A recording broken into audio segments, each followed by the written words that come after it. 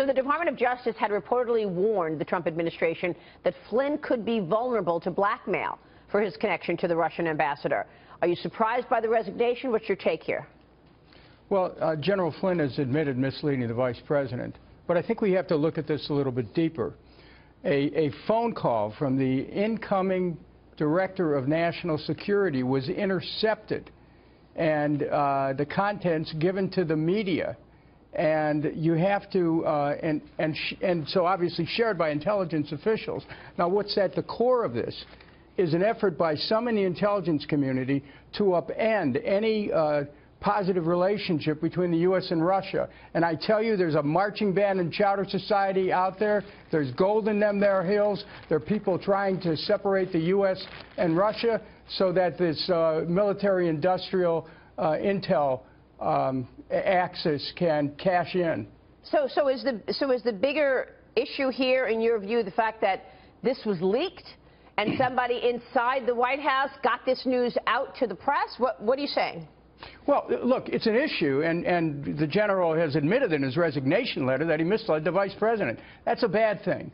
But the American people have to know that there's a game going on inside the intelligence community where there are those who want to separate the U.S. from Russia in a way that would reignite the Cold War. That's what's at the bottom of all this. It's like, it's early in the morning, it's Valentine's Day, but wake up, America. Wow. Congressman, do you think that this fundamentally changes the prospect of a stronger relationship with Russia, or do you think that things can proceed as they have been proceeding, as the president has said he'd like to proceed? Hey, look, what's going on in the intelligence community with this new president is unprecedented. They're making every effort to upend him. Who knows what the truth is anymore? This is like the electronic version of Mad Magazine, spy versus spy. And so the bottom line is we should not start a Cold War again with Russia. The American people forked over billions of dollars for the last one and changed the quality of life in this country. There's something wrong going on here in the intelligence community. So what should Donald Trump do then? Well, look, first of all, he has to get a hold of his own intelligence apparatus.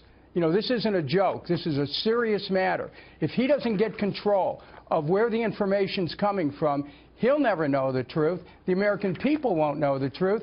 And we could be set at war with almost any country. Be very careful is my warning this morning. Wow. Congressman, in the age of WikiLeaks and with, access to information across the board, what really can Trump do right now? I mean, if this administration seems like it's in a tough situation in regards to controlling our national security. Well, wait, it's not just this administration. I want to remind the viewers and all those who are on the panel that in the closing months of the Obama administration, they put together a deal with Russia to create peace in Syria. A few days later, a military strike in Syria killed 100 Syrian soldiers, and that ended the agreement. What happened is, inside the intelligence and the Pentagon, there was a deliberate effort to sabotage an agreement the White House made. This is like deep state. This is like some kind of a spy novel. But it's real, and the American people have to understand a game is being played with the security of our country.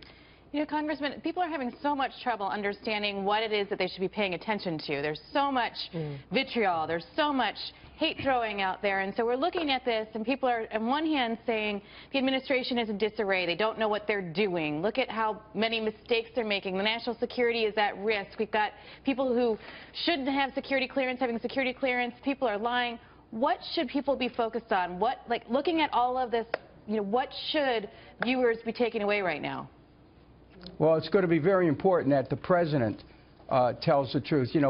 We'll be celebrating President's Day soon. One of the presidents we're celebrating is George Washington, who, mythically was said never to have lied, that he in fact chopped down that cherry tree. Well, the fact of the matter is we need to make sure the White House is communicating clearly to the American people about what's going on. But the question is the president getting the right information? And are there games being played inside the intelligence community to force American policy in a direction that's different than what the White House wants? We need to have closer ties with Russia. We can't be suckers in this, but we cannot also have certain people playing an agenda that separates us from our aspirations for peace between the two major powers in the world.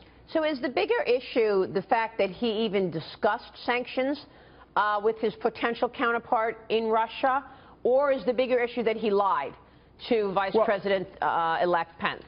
Well, first of all, news reports this morning indicate that one intel official who's secretly sharing his thoughts with the media said that he never talked about lifting sanctions.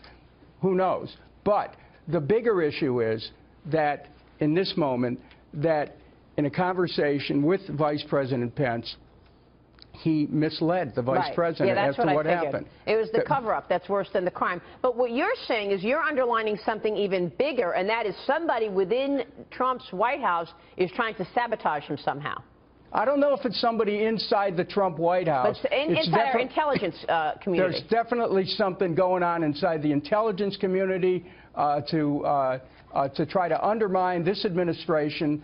And we better, you know, this isn't about whether you're for or against Donald Trump. Right. Hello? Mm-hmm. This is about whether or not the American people are bystanders in a power play inside the intelligence community, the outcome of which could determine our relationships with Russia and whether or not billions of dollars are going to be spent in a new Cold War. Well, we know that the head of the CIA was against Donald Trump before he came into office, the former head of the CIA. Meanwhile, Hillary Clinton is taking jabs at Flynn's resignation. It started when a former aide of hers tweeted this: "Dear Mike Flynn and Mike Flynn Jr., what goes around comes around." He then included a link for a job opening at Domino's Pizza.